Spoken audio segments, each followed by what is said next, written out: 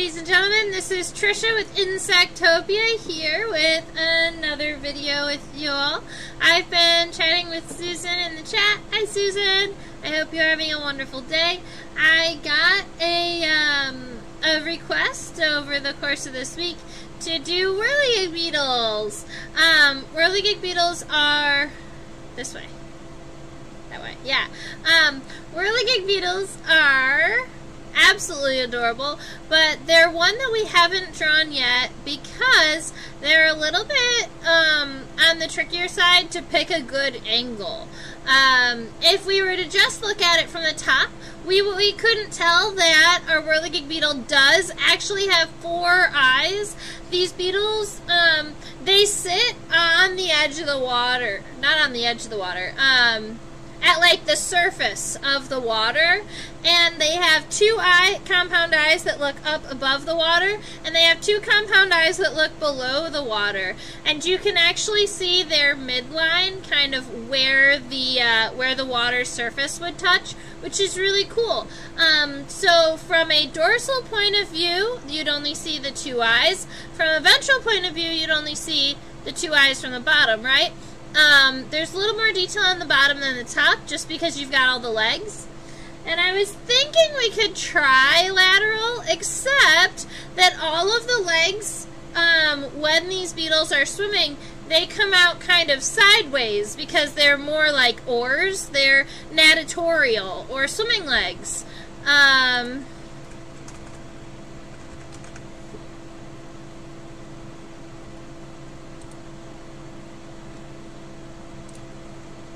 That might be a D. Let me look it up. You know, sometimes when you know the word, but then, no, that's right, natatorial with a T. This is what we call swimming legs, and we're gonna see really awesome swimming legs when we look at the hind legs.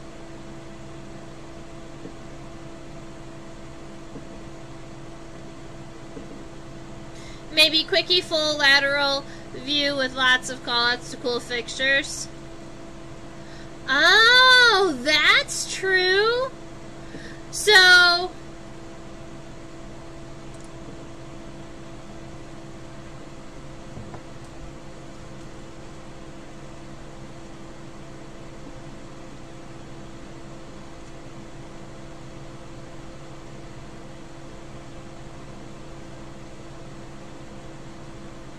I've got an idea. So we'll go ahead and we'll draw it from a lateral point of view. I'll even turn my paper side versus just the one. So I'll go ahead and give this to you. We're looking at a whirligig beetle. This is a family of beetles. The family is capitalize. Gyrinidae, gyros, because they literally just kind of spin at the water surface. That's also why they're called whirligig beetles, because they spin in circles, and a lot of times you find them in clusters or in mass, just kind of spinning around each other. I was kayaking one time and trying to collect these off of the top of the water at the same time. It was a lot of fun, but also I kept scaring them away with my kayak, and so it was actually a more difficult feat than I expected.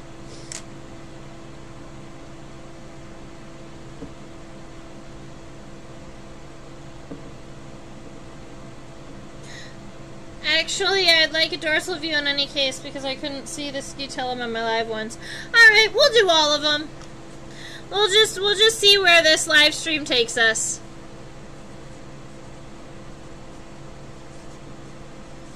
If we get to the end of the live stream and there is a place in the beetle that we haven't seen, go ahead and make sure you remind me. I will try and hit all of the cool spots. But I'm going to draw these sideways, and I'll probably do... Maybe we just do dorsal and ventral. And then a side view of the head so you can see the cool eyes.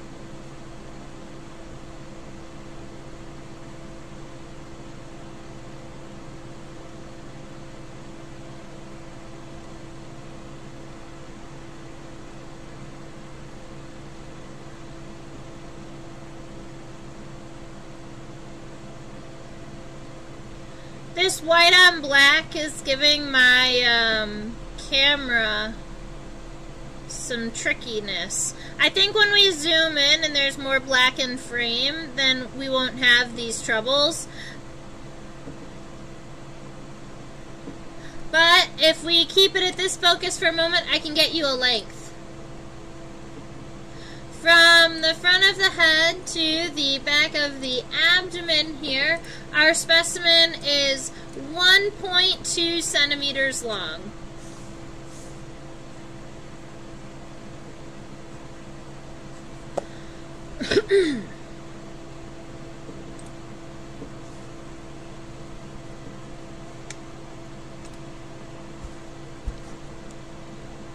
My cluster was about 100 near to the shore. Pretty cool to realize they seem to be moving randomly. Yeah! I like that about them too. And sometimes I wonder if it's because the surface of the water isn't moving as strongly as the current that's underneath the surface. That they have that ability to stay right there. And I have always pretty much seen them close to the shore. I don't know if I've ever seen a cluster of whirligig beetles in the center of a river or center of a stream. That's probably because there's more, like, vegetation. I believe they feed on vegetation. Alright. So, just an overall dorsal view of our friend really quick, and then we will go ahead and zoom in and draw it from the top, and then we'll flip it over and we'll draw it from the bottom. So I'm going to start just with adding our compound eyes from the top. From this point of view they look fairly circular, but once we zoom in I'll be able to tell you even more clearly. And then, in front of the compound eyes here, there's this, oh, do we call this the clippius? I believe it's the clippius right here. It's where the top lip connects. It's where the labrum connects. Then, underneath, you've got the pronotum. The overall body shape of our friend here, the eyes are going to line up pretty much with the edge of the pronotum here. So I'm gonna just start an edge from those and come out. But you'll notice that they're fairly dynamic. They're fairly, I was gonna say aerodynamic, but they're not in the air, they're swimming. Their body shape lends to being able to zoom around the water surface very well.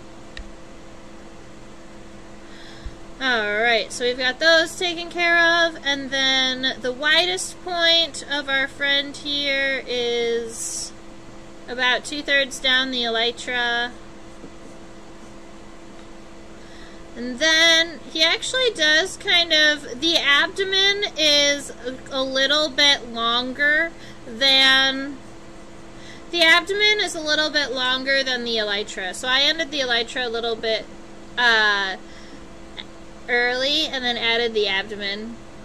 Hydrodynamic. I wonder if that's the word for it. Do you know, Susan? Is that the word for it? Because hydrodynamic sounds right.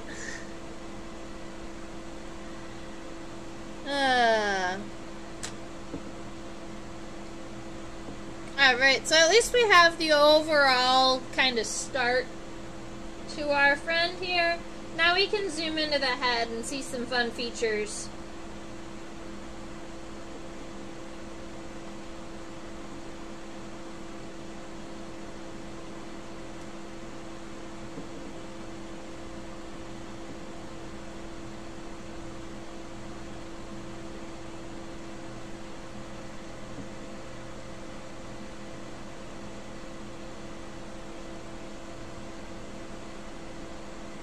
If you say hydrodynamic, people will know what you mean. That's true. Aerodynamic, hydrodynamic. If you watch along the edges of this beetle as we are drawing, you'll notice that the edges are very sharp. and those edges are where the beetle hits the top of the water, which is kind of nifty. So something that I am seeing here is that there almost looks like there's a little upward ridge. I'm going to look and see what they eat, because I have since forgotten.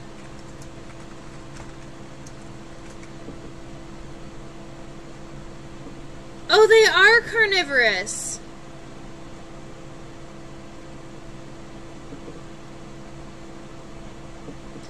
Cool. So the larvae eat other aquatic insects, and the adults tend to eat insects that have accidentally fallen into the water.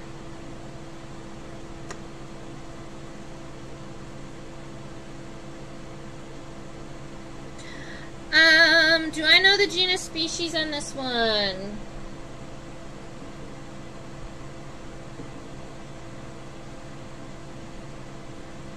No. I wish I did. I'm sorry.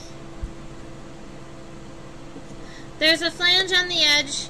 I might be able to look it up really quick. Let me see about the species that are found in the region that I collected it.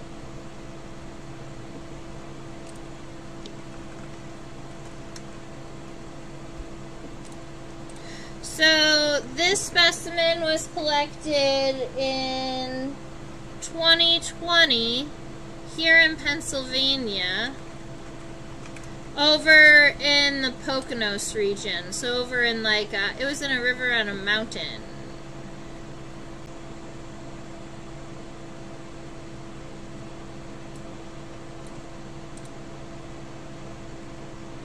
I think that my live stream just cut out for a moment. I hope that I'm back.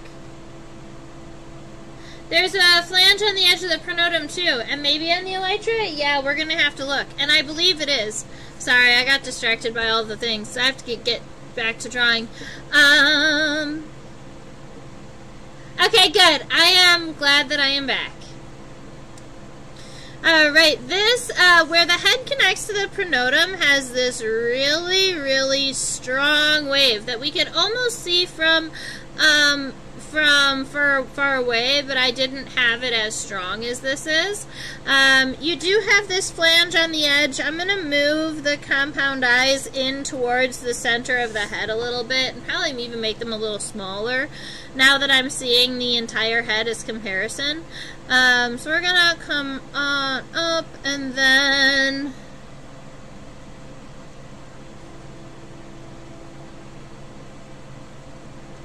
the front edge of the head looks like it upturns a little bit, which is kind of cool.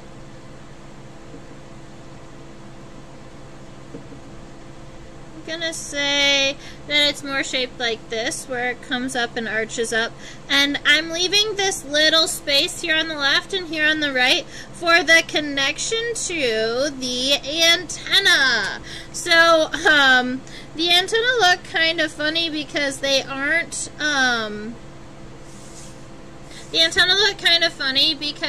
like long and thin or long at all. But if you see this little guy here, that's the antenna. It's kind of short and fat. It reminds me of, you're gonna laugh at me. It reminds me of like a Lord of the Rings, like a dwarf or something. Kind of short. And it looks like this one is only 3 segments. The second segment is like a really small segment in the middle. They're like fluttery eyelashes. Oh, that's funny. So I'm just gonna leave them kind of together like this because you can't tell the segmentation very well, and then I'm just gonna divide it. The first one and the third one are fairly large, but the second one in the middle is thin. It almost looks like a band around the antenna, which is kind of fun. Then, now that I've got most of this head taken care of, I'm going to go ahead and draw us our compound eyes. That little hair there makes it look like there's almost this little horn, but there is not, I promise you. The compound eyes kind of fit in this space here. They don't go all the way to that edge because that edge is for the water. These eyes are trying to look up. Up, up, and away. Alrighty. One really cool view of this head I want to show you from the front.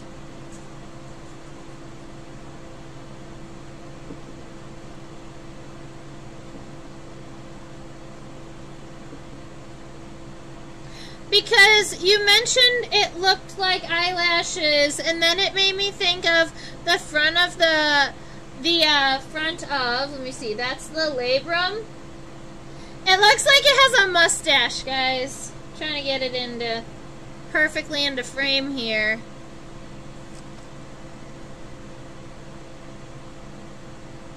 I love it so much, it's so cute. And from here, you can almost see the reflection of the second compound eyes on the bottom side of the head, right about here. But you've got compound eyes on the top, here and here, our antenna. This line here is where we drew here. And this D shape that comes down, that's actually the upper lip, or the labrum. And then those would be the CD off of the top lip. So it is kind of like having a mustache. I love it. And we'll look at it from the bottom too eventually, so I don't have to show you the bottom of that mouth really quick. Alrighty, here is the pronotum.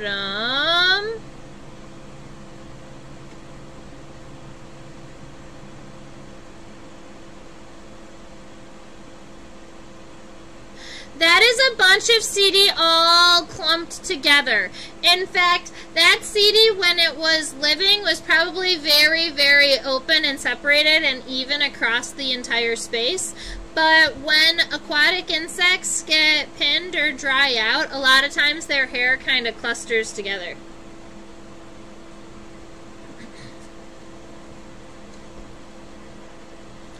Alrighty, so we've got this to take care of. The pronotum comes up around the edge, comes out at that same angle that this head is at. So mine is going to angle out just a little further than originally planned, but that's okay. And then the cross here isn't going to be straight, but kind of arched in an upwards direction, but not a whole lot, just a little bitty bit. And then I'm going to go back in here and erase any of my sketchy lines that I don't need anymore. Doop-de-doop-de-doop. There we are.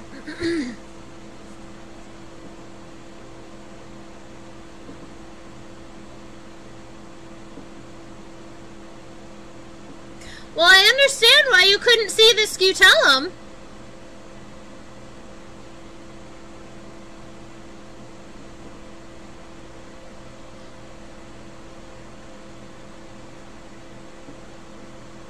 Haha!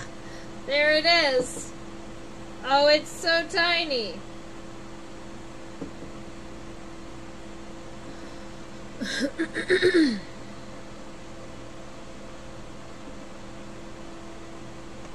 Alright, this is one of those Dr. Bird cases. This is one of those, if you can imagine it, it's there kind of situations. This is the edge where the elytra touch one another, so that's that straight line. And what we are looking at is a piece that's right about here, in between the two pairs of wings, like behind this pronotum here. We're looking for a thing we call the scutellum, because when Susan saw it this week, she couldn't see it live, but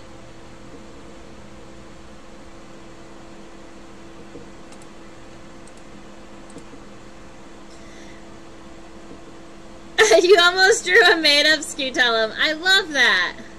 Oh, man. Oops, Alright, so it's so tiny that it's possible that it's underneath the pronotum.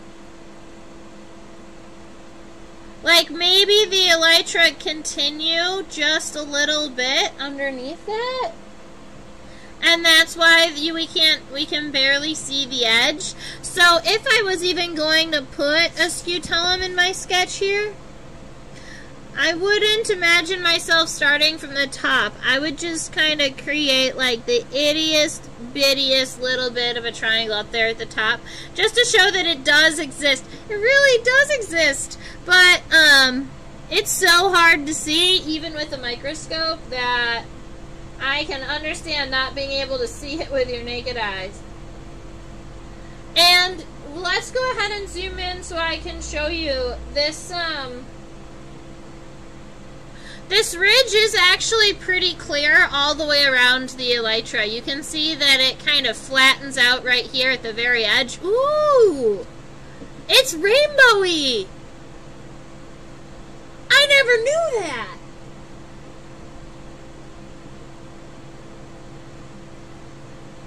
Oh, it's so pretty! Guys, I'm excited.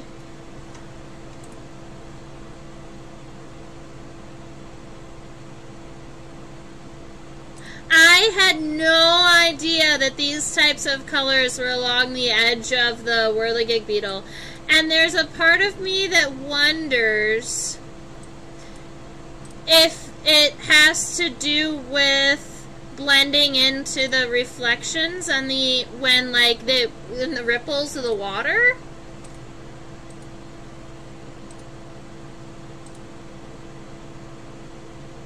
Remind me, is the scutellum part of the pronotum or part of the mesonotum or something else?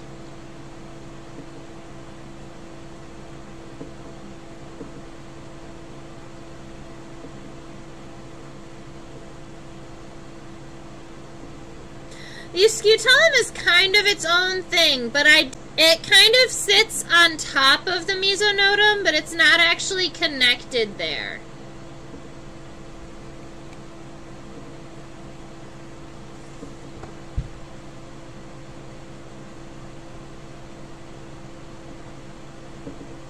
I wonder if the other side glows too. Okay, it's so pretty.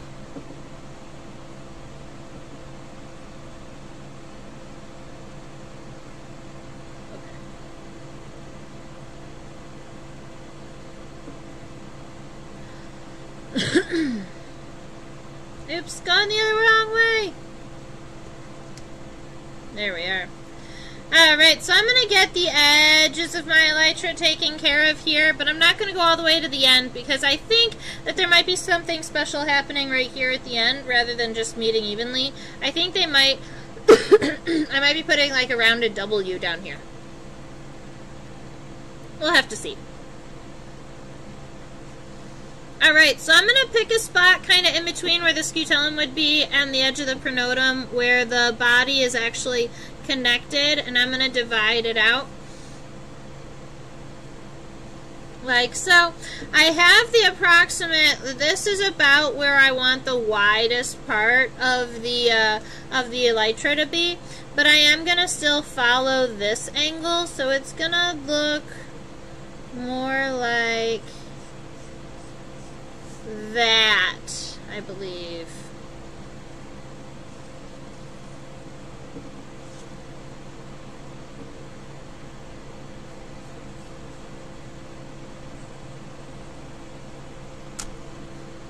Okay.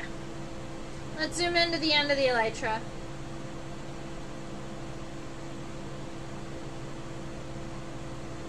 Yeah, they're roundy.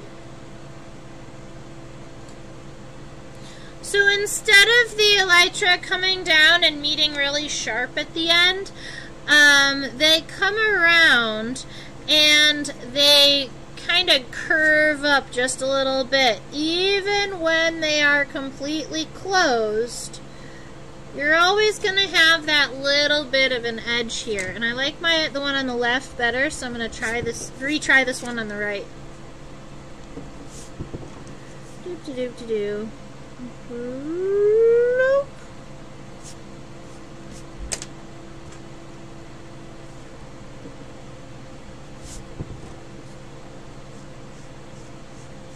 We're Whirligig beetles were one of those scientific names that I never had problems with because gyros means to spin. And that one was one of those that I always found a little bit easier. The same with, like, lightning bugs are lampurity. It just makes sense.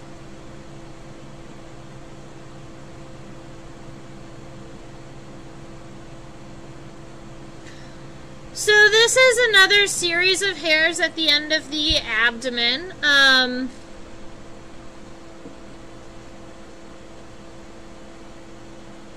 I can't remember if Whirligig beetles hold their air bubble underneath them or if they hold their air bubble under their wings.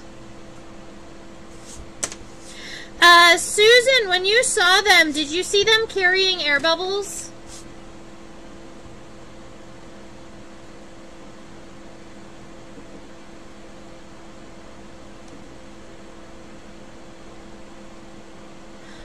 Alright, there are these 3 pieces on the end of the abdomen. I kind of want to believe that it's a female because how similar that looks to the female stuff on a stink bug, but I know they are not closely related at all.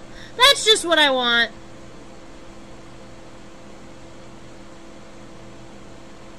Alright, those 2 longer regions. Alright, so that's gonna be our friend up here on the top. Now, I kind of want to add the front legs because generally when you're looking at these beetles from the top, you can at least see their front legs because they have such long front legs in comparison to their middle and their hind legs.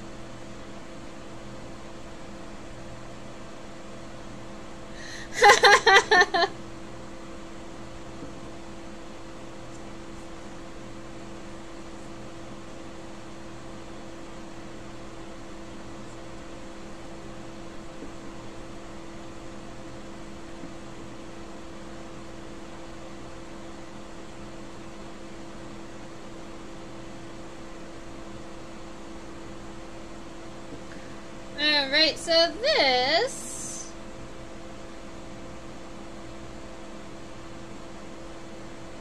is what the front leg looks like.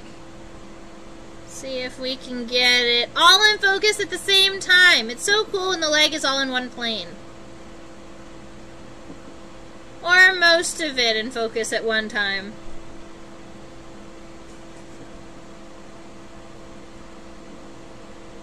So that's what I'm thinking. So if you couldn't see clear air bubbles underneath the beetles, then they were holding, what they do is they hold their oxygen or their air underneath their elytra.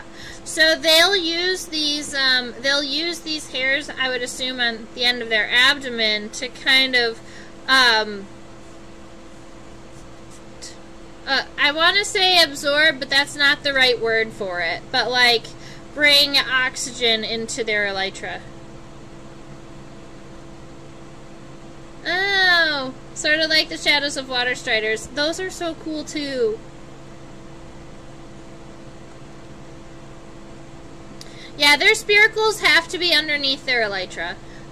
We can, when we flip it over, we will look to see if there are spiracles on the bottom side, but I don't believe there will be.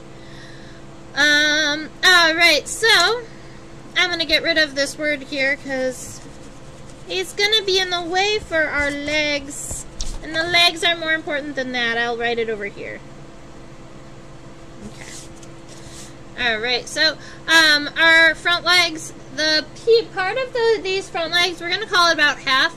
About half of those front legs are actually underneath because they connect right around here, and then they're going to come out right around here. So they're going to connect right around here, and they're coming out in this direction. Sometimes with my students, I've found that telling them where the leg is connected helps them get the angle properly when it's coming out of the body. Alright, so this femur is of decent width here. If femur comes out. The tibia is narrow at the base and a little bit wider at the end. It's kind of similar to like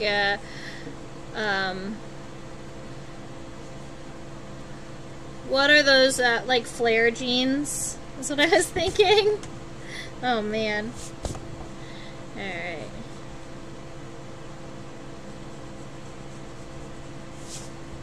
Alright, so it kind of flares out at the end. It looks like, actually, the stronger point on the flare looks like it goes towards the outside edge rather than the inside edge. Kind of like that.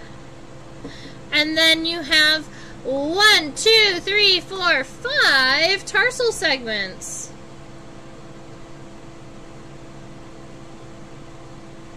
There were tons of water striders too. Cool.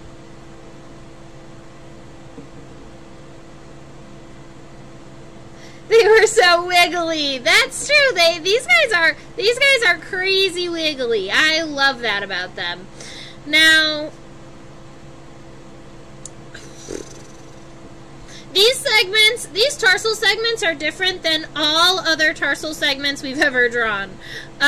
So what I think I'm going to do is give them a light sketch first, because I'm not sure exactly about these ones yet, but I'm thinking if we get the overall shape of them and we know what angle we want them at, I'm thinking I actually want them more forward. Let's see. No, I want them in.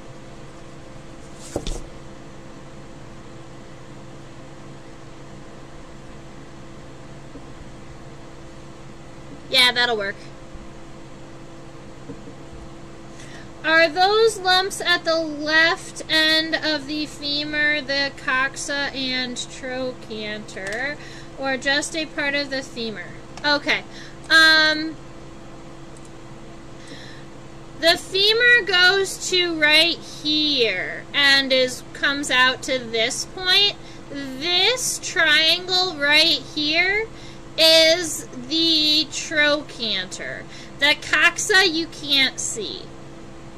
I'm not drawing the trochanter because it's underneath, but if you're drawing it from this perspective, that little triangle right there that is that comes out, it looks a little bit darker than the femur. This guy right there, this is the trochanter.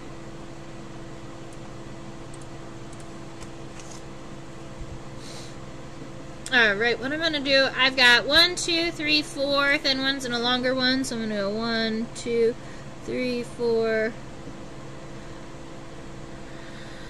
Needs to be thinner. 1, 2, 3, 4. Okay.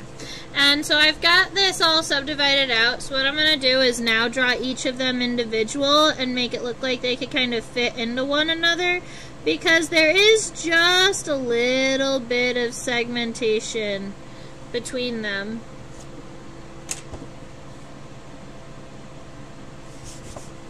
And then those two claws at the end.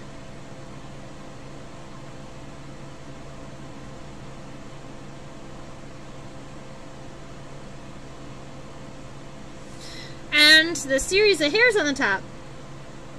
CT! And there's a part of me that wants it now to be narrower, but I'm going to make the tibia and the femur wider, see if that fixes my issue.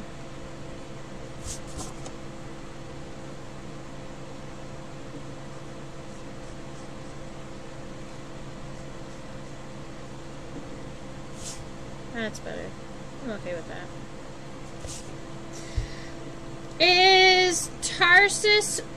Is the tarsus round or broad and flat? Let's look at the other way.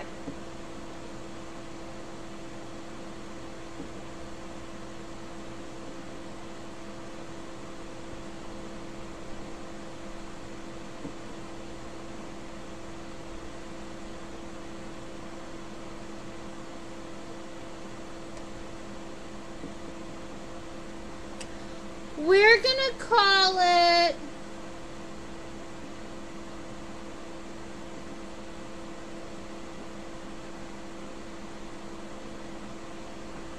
want to say somewhere in between. Ovoid.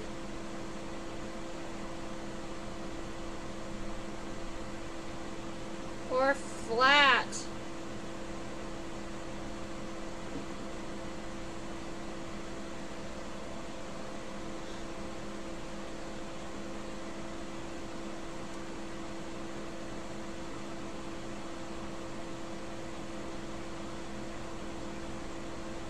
Cool! They're like toothbrushes! They're kind of flat-ish, but they're rounded like this. But then on the bottom side, they're covered in the fine seedy. So it's not the top that the seedy's coming off of. It's actually the bottom side. More canoe paddle shape. Yeah. Yeah. How cool is that? And these aren't even the swimming legs.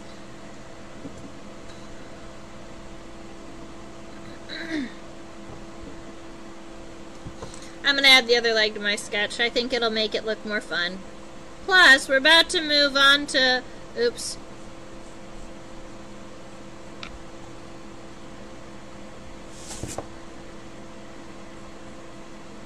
We're about to move on to the ventral.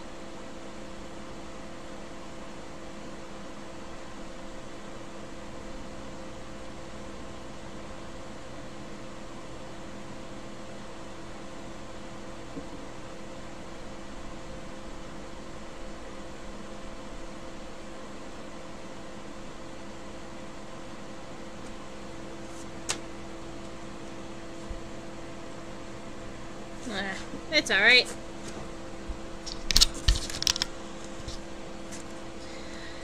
Dorsal.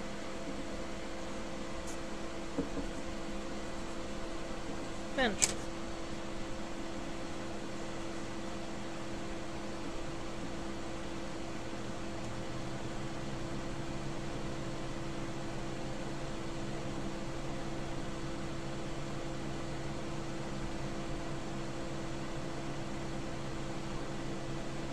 What's cool is that you can see all of the mouth parts.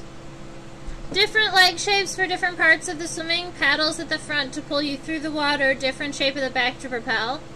Oh, that makes sense. It's like the front legs kind of help them guide. I always thought that the front legs helped more with the like food collection or something. But you're right. It would make sense if it was more for like making sure you're going in the right direction. And look at those mandibles. After seeing those mandibles, you know that it has to be predatory.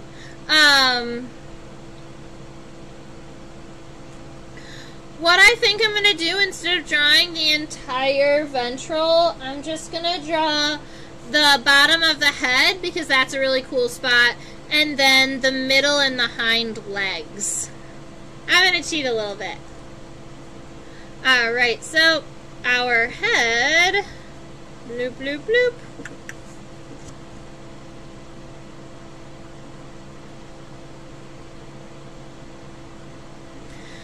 Alright, where I'm starting is right here on the edge, kind of near the eye. I'm going to come on over. The head does still connect to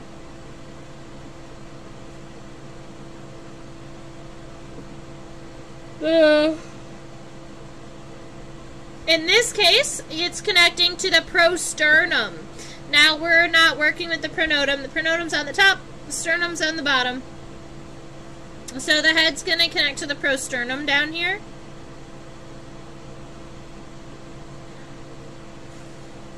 And kind of comes up diagonally where the edges exist.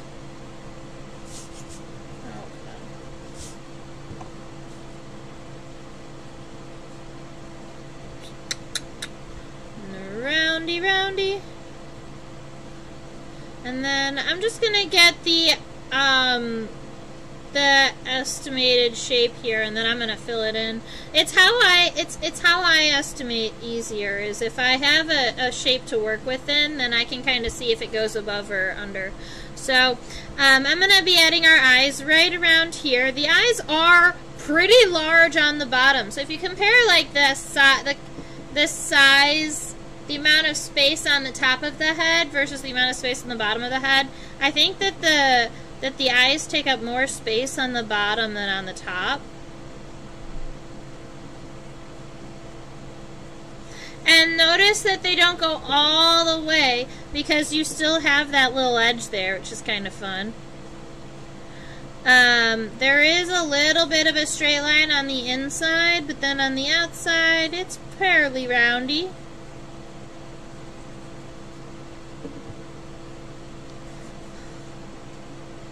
The lower eyes are definitely larger, for sure.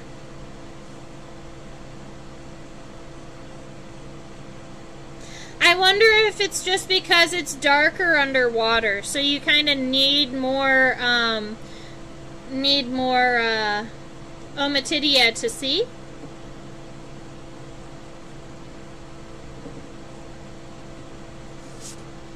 Alright, so we've got that all taken care of. Now, the compound eyes do have all of those. I forgot to crosshatch within the eyes on the top, but I'm not going to forget on the bottom. I want to make sure I add all these lines in here.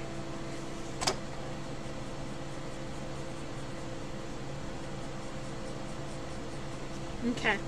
Alright, so from here, what I'm going to do is just come back down about a third of the eye here and then cross over, because this is essentially where the head is ending, and then from here forward is all mouth parts.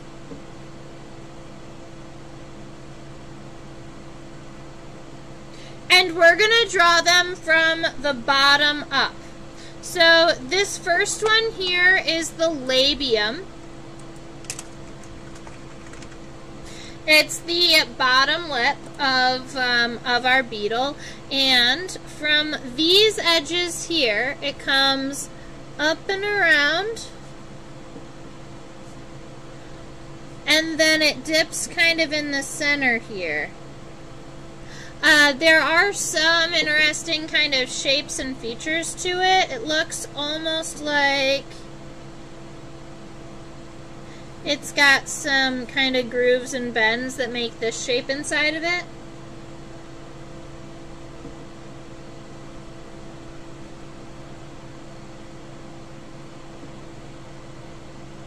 That's a really cool thought process.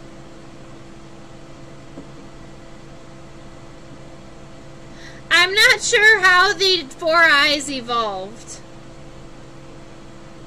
I mean, I understand why they exist, because it's an adaptation that makes a lot of sense for this beetle, but I would assume that they were swimming on the water first, and then they had two eyes. And so maybe you're right on the ommatidia on the water's edge weren't doing anything. It's also possible that maybe being on the water's edge was damaging the eyes, so then it became advantageous to have some exoskeleton, some chitin there to protect them on the edge. I don't know. But I do know that up from the labium we have the out from the labium you have the maxilla. And the maxilla is very tricky to see. We can't see it. But you can see the maxillary palps.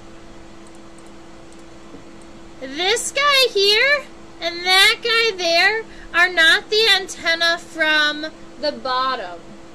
Because if we zoom out just a little bit over there to the right, you can see that one that's a little further back that's darker. That's the antenna. So this one that's a little closer up is actually existing in between the labium and the mandible, connected to the maxillary. So we're going to call that maxillary palp. And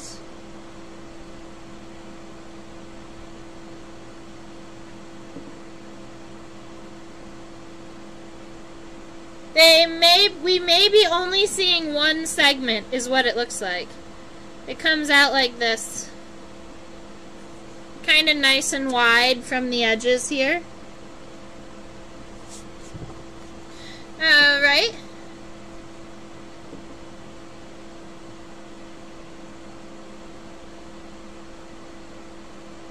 And you have the mandibles here. You can see that they look pretty sharp. They're coming out right around here. And here. Mandibles. And then you have the labium, that upper lip, and then what's coming down is that like that mustache of hairs. I wonder if that's almost like a filter to keep things that they're not trying to eat away from their mandibles.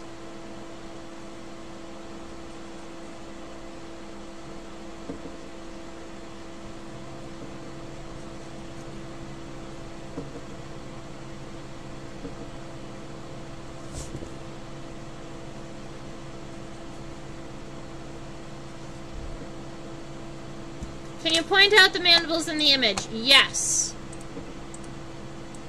There's one right here on the left, and there's one right here on the right. And I'll go ahead and zoom in a little bit better for them. Oh, this is as zoomed in as I get.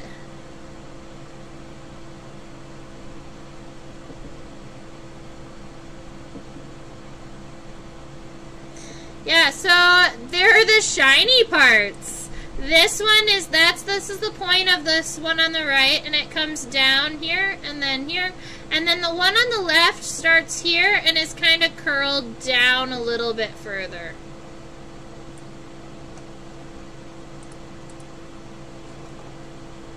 Ah, I thought those were palps. See, I was looking for, they remind me of the centipede fangs. Oh, that's fun. I love that.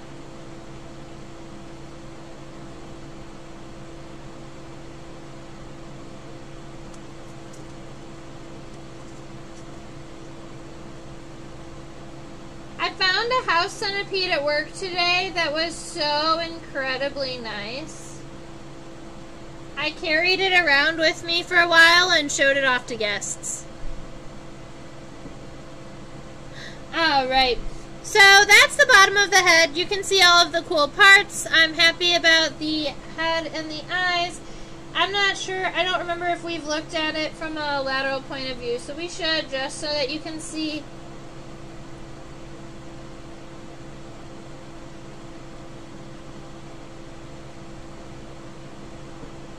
Look it, there is another set of palps.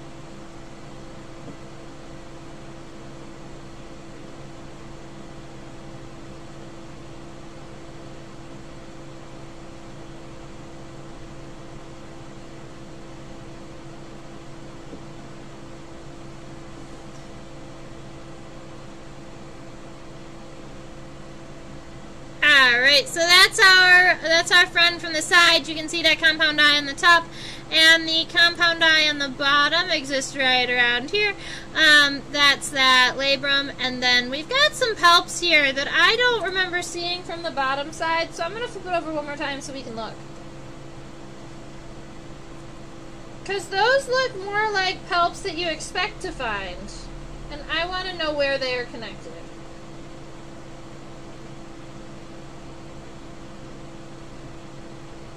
Those are labial palps! Oh, how cool! So you remember how I said it looked like there was something right about here on the bottom of the labium, and that there was like this connecting point here and here? That,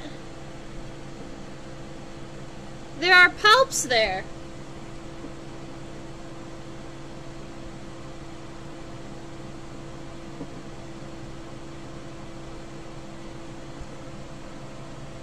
They appear to be 3 segmented, but going to say they appear to be 3-segmented.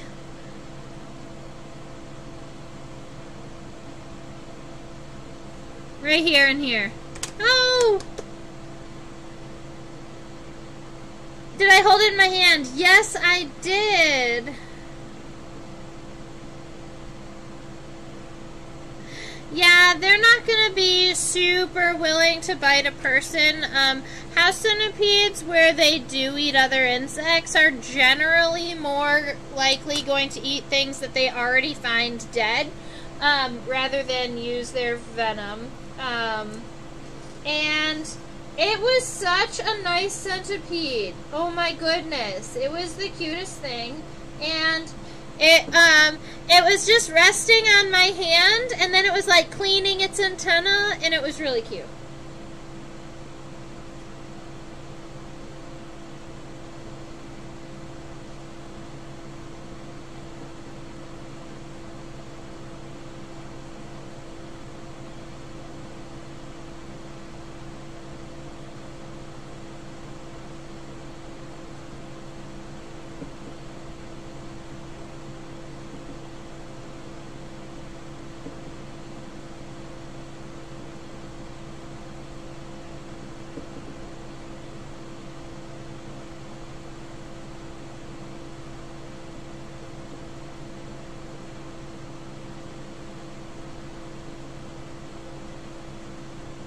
Give me a minute on these legs. There's something funny happening, and I'm trying to figure it out. Sorry, guys.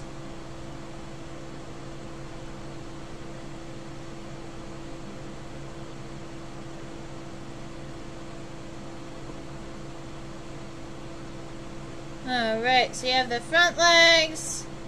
These middle legs are wrapped around each other just a little bit, but I want to get you every segment as it exists. Just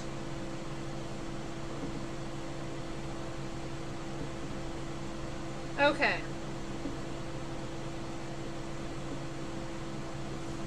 Alright, here is what it is. This is the middle leg.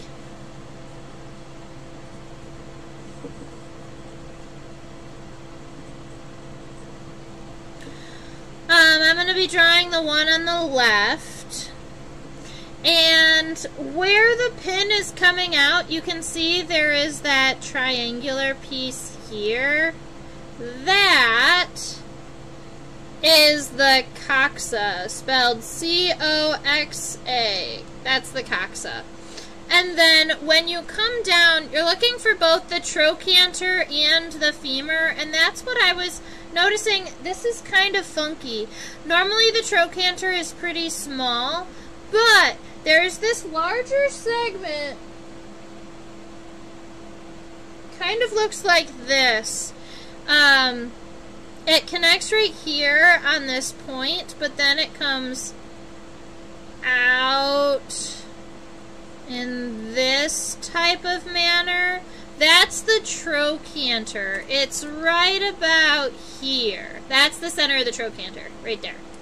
Oh, I'm gonna go ahead and write middle leg so you know what we're talking about. Hi, Dante! Aw, thank you so much! I'm so happy you were able to make it live with us today. Let us know if you have any questions.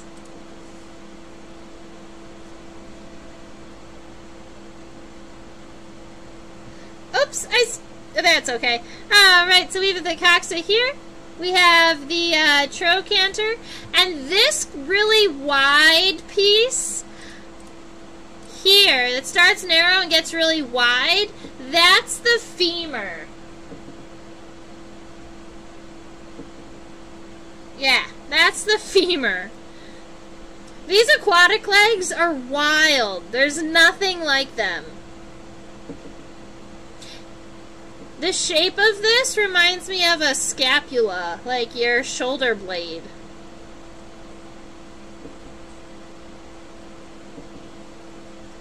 It gets really wide at the base. Keep in mind these legs are really flat. they help push that water. They're definitely natatorial, or those swimming legs.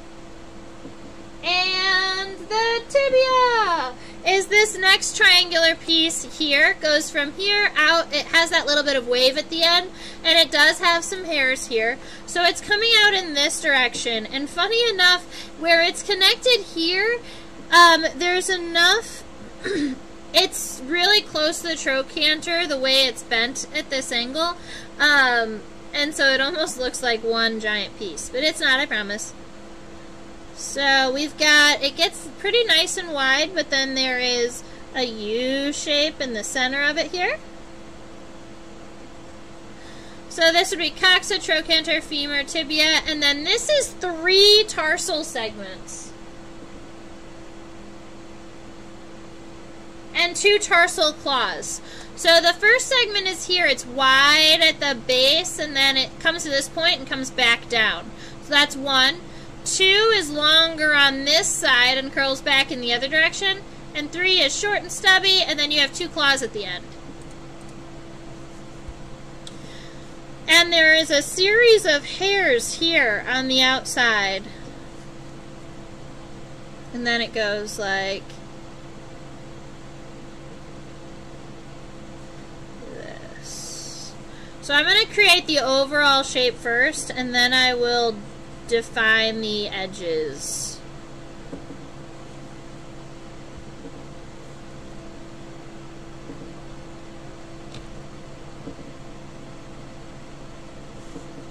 Alright, so swimming leg.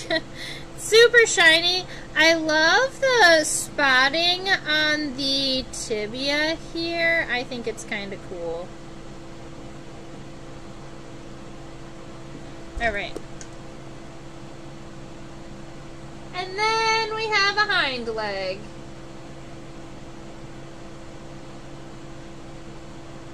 Now the hind leg, where it is wide and very, where it's wide and you can tell it would make a really, really good fin or a really great swimming leg, at least it makes more sense to me than the middle leg, because the trochanter is at least in the right shape and in the right place.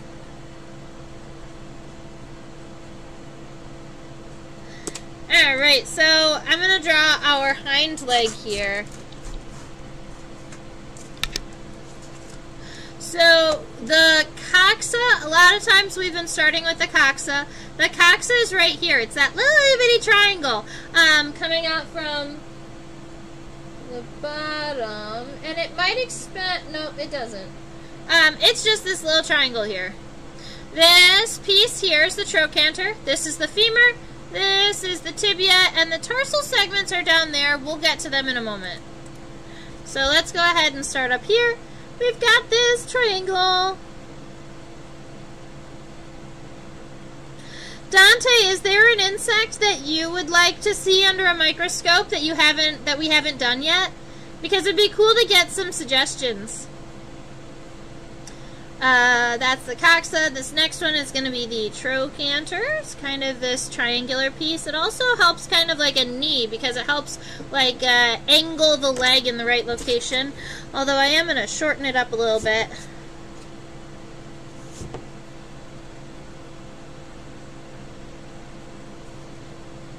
Alrighty. The femur is nice and narrow at the base, but gets wider, kind of based on this angle here. And then I wanted to see if this tibia is shiny because of hairs, or if it's just, nope, it's just shiny.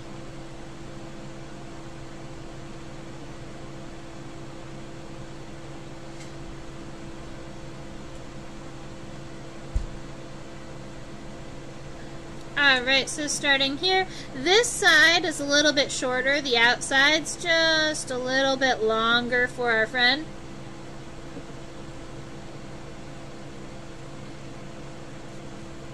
How long is the hind leg compared to the middle leg? Oh, right, because my hind leg is getting really small because it's all I could fit.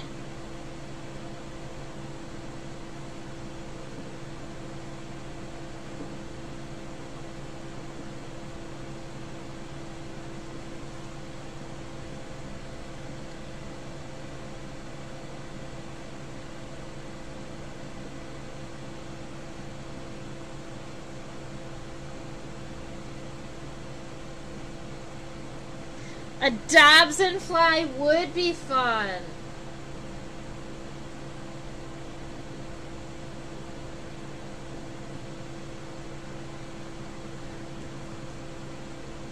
When it's swimming, the middle and hind legs barely stick out from below the elytra. Right. So, neither of them are very long, I think. So it's kind of hard to tell because the middle leg's all curled up and the hind leg is straight. But they seem that they might be about the same length. And there's a part of me... So if I use my measurement tool here, it's not going to give me the proper measurements, but it can do like a ratio. I can compare one size to the other size. So let me see.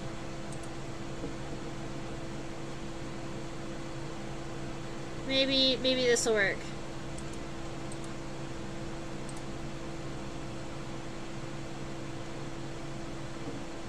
Yeah, they're about the same.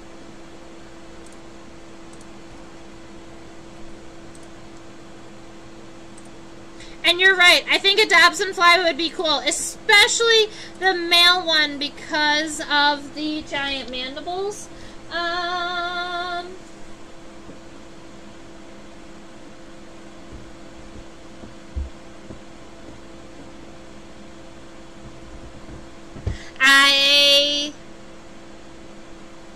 I have something that'll work. We're gonna do that next week. It's gonna be awesome. I'll even write it down for us.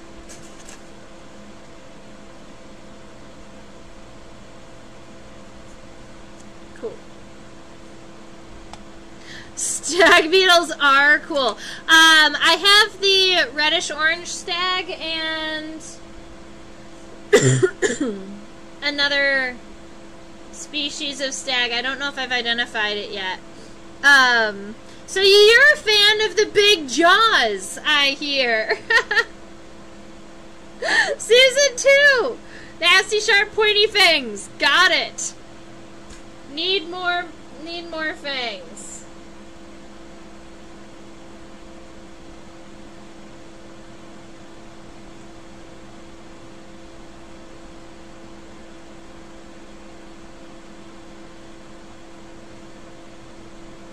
So I'm trying to see what in the world is happening with these hind tarsal segments.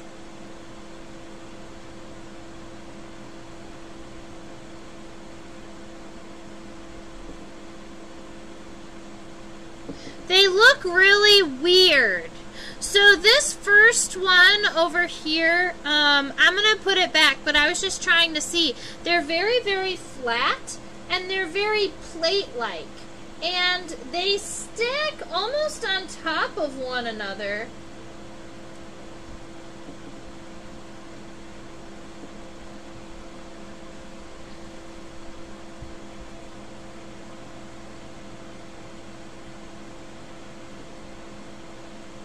Thanksgiving.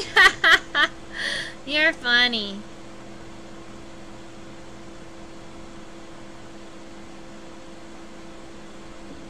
So if we look at it from here, you can see on my sketch it would be the far side where we've got that series of kind of longer hairs here.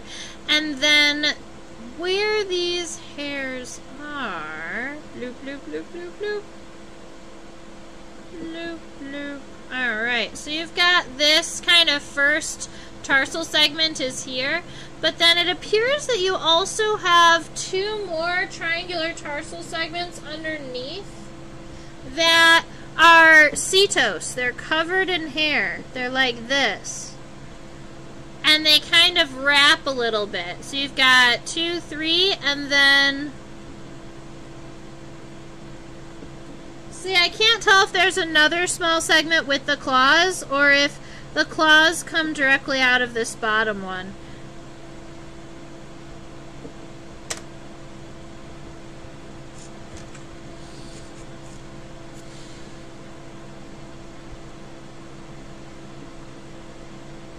But because this one is 3 with claws, I'm going to guess that this one's also 3 with claws.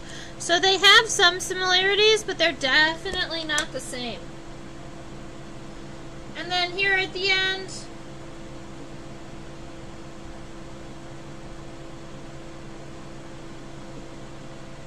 siphon for air. Horns are great too. You know what? I love myself some really great horns. I don't have very many awesome male rhinoceros beetles because I can only find females. I've collected one or two, but I don't have those specimens anymore. I do have some dung beetles, some male dung beetles that have some pretty nifty horns in the collection. I don't know if we've done one of the dung beetles in a while. There's the Taurus one that has the two really sharp horns.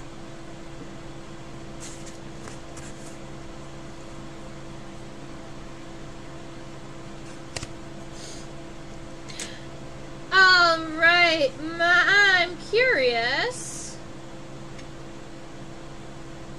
Is there anywhere else on this, on our Whirligig beetle that you are curious to seeing, that you want to see again, that you want to see closer?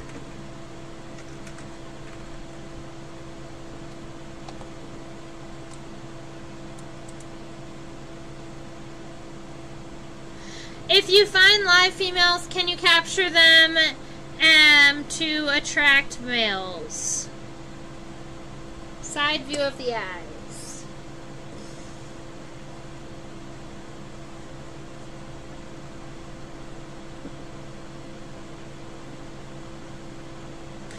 I'm gonna say probably not. It would be really difficult to be able to attract the males just by putting the females in a cage, unless it was the exact right time of the year. So you'd have to have some pretty awesome timing.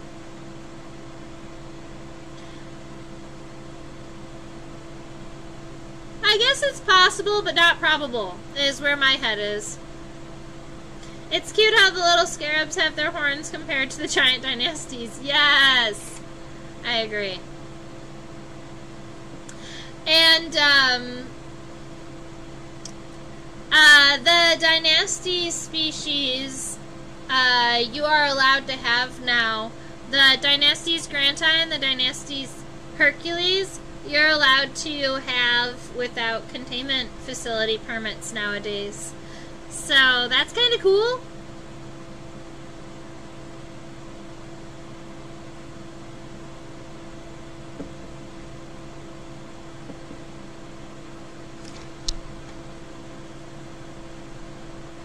I'm trying to think about anything else that I have that might have horns, other than, like, the dung beetles.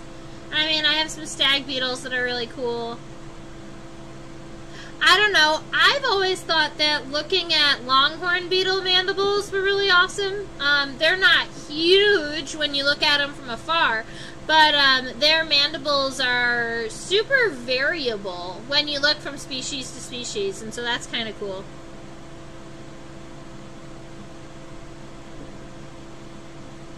Yeah, with the silk moths it works a lot. It's going to work really well because they only live 3 to 5 days.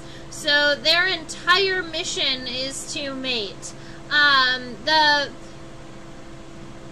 female beetles, I would think that it's a little bit trickier. Longhorn beetles do have delightful feet. You know who else has delightful feet? Are the chrysomelids, the leaf beetles. They have very, very thick series of CD on the bottom of each of their tarsal claws, and it's so cute too. The longhorn beetles with their crazy reniform eyes, they look like kidney beans. Oh man, I have, Dante, have you watched the milkweed longhorn beetle? Their compound eyes are crazy because their eyes are also divided into fourths, except that it's just because the exoskeleton has divided the eyes. What do they call those? Quadrioculatus or something? They literally call them 4 eyes. Let me look it up again.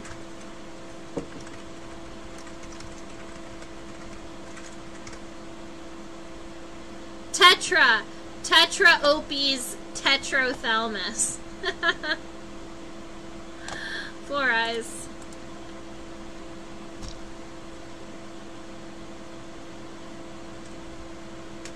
I could show you it probably. Let me see if I can pull the specimen really quick.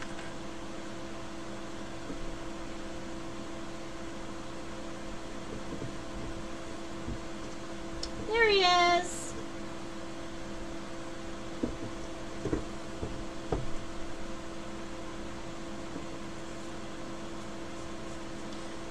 So this is our friend, the milkweed longhorn beetle. Oh! This is our friend, the milkweed longhorn beetle. And if you look right here...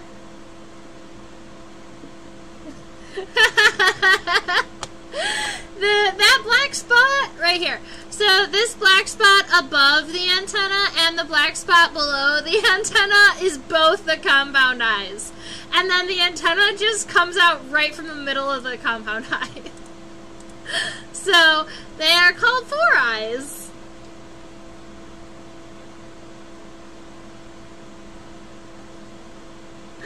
Right, well that's, Susan, you get it exactly. Greek or Latin, quads and tetras. Well, that's the thing. That's why I was like, quadra doesn't sound right, but that would be 4. I wonder why it would evolve to have them like that. Yep, they evolved independently, completely separately. 2 different beetles evolved the ability to have 4 compound eyes. And I have no idea what would trigger them to have compound eyes like that. Or like, why did the antenna have to be right in the middle of the eye? Couldn't they have just moved it up just a little bit so that you could have an entire compound eye? I've always thought that they were really cute, though. Oh, this is awesome. Look, you can see all 4 eyes. When I was a kid, I called these squeaky beetles because they were all over the milkweed, and if you pick them up, they stridulate, they squeak, they go week week week week week. And so, I always call them squeaky beetles.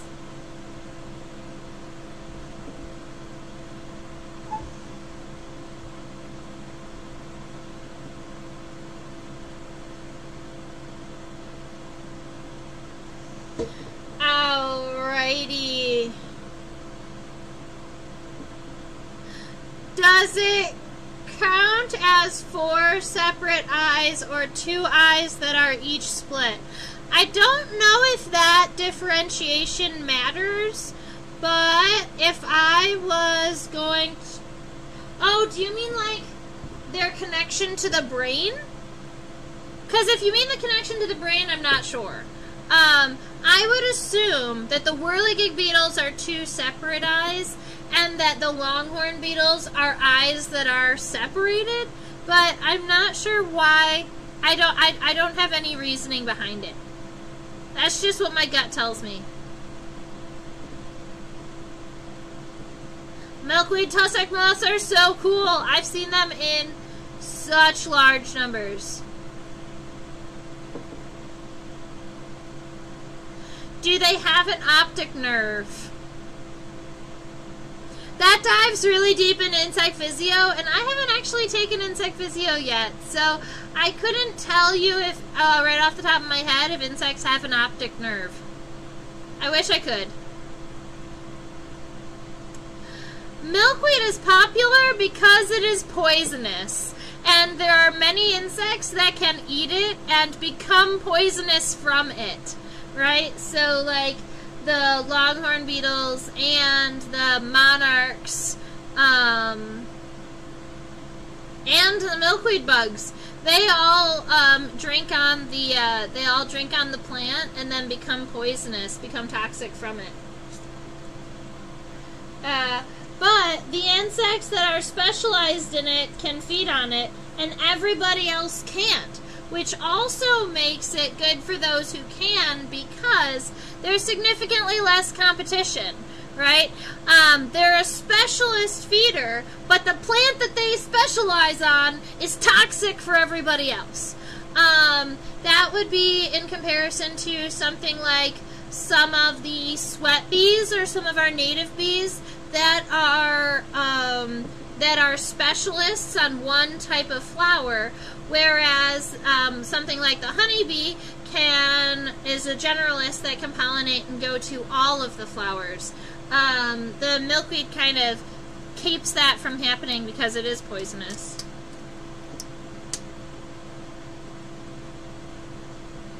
Yes!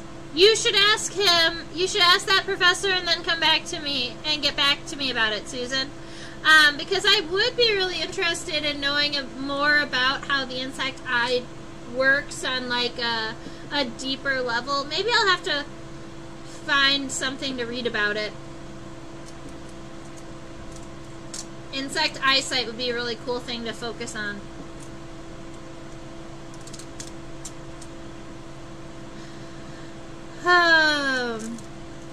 Alrighty. I think that I'm closing in on the end of the live stream unless anybody has any other questions, comments, concerns.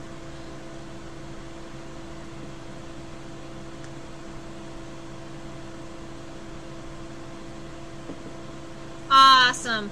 Oh, his name is Robert Olberg. He might be retired now. Ooh, maybe I'll have to read some of them. I'll write it down. Robert Olberg. Site. Cool. Awesome. I just want to say, oh, where'd I go?